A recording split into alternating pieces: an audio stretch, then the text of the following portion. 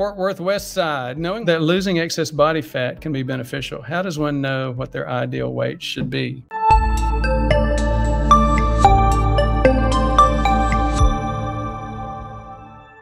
For the latest in health-related information and ways to save your life, check out the newsletter.